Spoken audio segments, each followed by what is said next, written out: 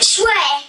No, you aren't absolutely. That's why you're on the naughty list. I will swear, trust me. Well, that's why you're on the naughty list, because you're being naughty right now. So you're going to be on the naughty list if you keep talking like that. No, because Father Christmas is not being very nice to me. Because you're being naughty, so you're on the naughty list.